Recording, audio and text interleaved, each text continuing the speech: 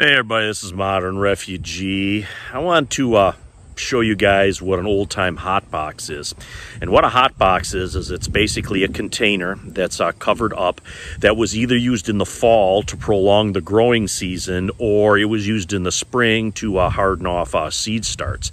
And the old-timers would make these out of pretty much anything rectangular, made out of wood, or could be made out of those things. Old windows was one of the things that these old hot boxes were made out of. Old pieces of that opaque fiberglass sheeting was another thing that I seen these hot boxes made out of. And I got my hot box started right back there. I'm going to turn the camera around here and I'm going to explain a little bit how I put this together and how you make one of these guys.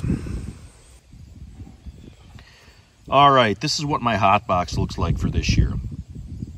And all this is it's a rectangular frame made out of some old boards, and I put a little bit of compost and potting mix into this, and there's no bottom on this whatsoever. In the spring then I can just lift this guy up, and then I can work this ground right into my soil to augment my soil for next season.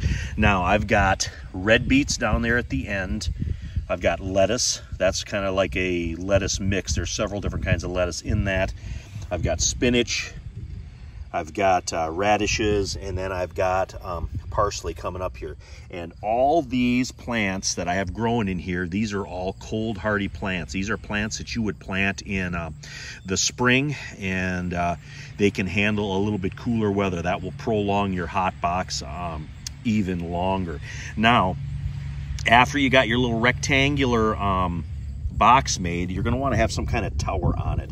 And all I did was I put a 2 more boards up about 18 inches or so on either end, and then I put a 2x4 across the top. So it's got a little bit of basically an A-frame tent type look. And then what I did is I salvaged some old plastic from another project, and I stapled it on the back side right there. And then I took got a strip from my neighbor's lumber pile that's about 8 feet long, and I wrapped up the plastic so I can actually open this. And to close it, all you're going to do is just unroll that strip, and it basically makes like a little greenhouse. Now, when you're planting stuff in a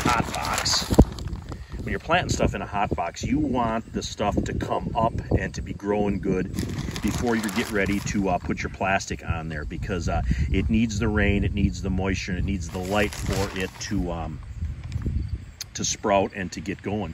But what you're doing is you're actually creating a microclimate in here, and it's basically like a little miniature greenhouse. And these plants, believe it or not, even if it's well below freezing, these plants will still grow in here throughout the winter. Lettuce is one of those things that I've especially had good luck with this.